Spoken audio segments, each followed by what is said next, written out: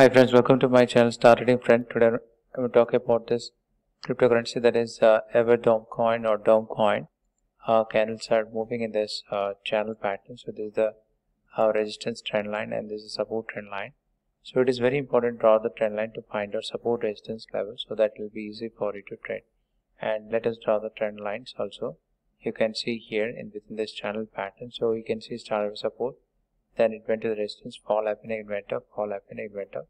So you can see candles are moving in this upward direction, and then after you can see the fall happened. Okay, after the fall you can see the breakout has taken place. Now the candles have started moving up.